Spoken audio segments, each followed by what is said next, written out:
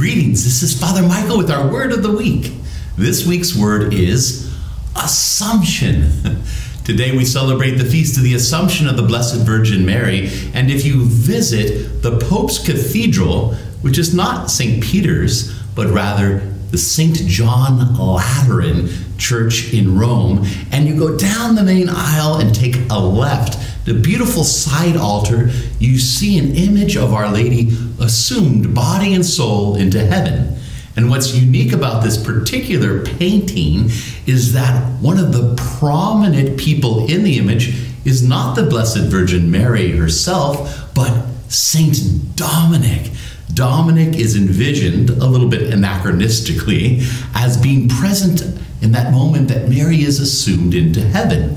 And so for Dominicans, there is a connection between the Assumption of Mary and the ministry of the Order of Preachers. And it goes back to this very famous and fundamental story in the life of the order.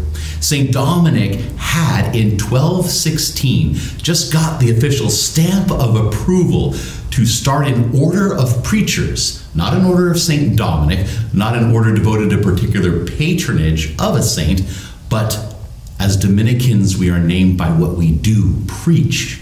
And so the Pope said, go forth with the ministry of preaching the gospel. Dominic then thought, prayed, reflected, and that ministry, which had been locally in southern France up until that point, became for him the launching point to send the original Dominicans around the world. And so by August of 1217, he had decided to send the original 16 brothers to all the big university towns of the known world. Now, this was met with a little bit of skepticism. The brothers said, we're probably better off staying together, building perhaps a priory or a large house from which we can minister. St. Dominic's reflection and his words became indeed foundational for our order. He said, seed that is stored rots, but if it is scattered abroad, it can bear fruit and thrive. And so on Tuesday, August 15, 1217, in a little meadow in Prouy, France, 16 brothers placed their hands into the hands of St. Dominic, and he sent them forth to preach to places like Cologne, Bologna, England, and France, Toulouse, and Paris, to preach the gospel to the world.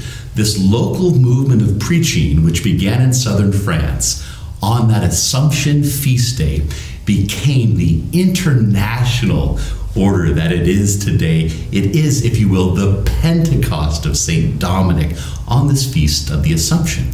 And so too for us here at St. Dominic's, on this Assumption Day, St. Dominic says to us that it's not enough for us simply to gather in the church, as needful as that is, but we come to the church, we worship together every day in order that we might be sent out to be that seed which is scattered. And our Blessed Virgin Mary, who is assumed into heaven, will be our protector, will be our guide, will be our inspiration in conveying and radiating and proclaiming the message of Jesus Christ. As we celebrate this Feast of Assumption, hear those words of St. Dominic afresh, that my words indeed be those words of great commissioning to go forth to preach wherever the Lord takes you, in your homes, at work, amongst family and friends. Share the gospel, be the gospel, radiate the gospel, that you might assume indeed the care and the protection of our Blessed Mother and be the joy of the gospel in the heart of the city. Amen. Amen.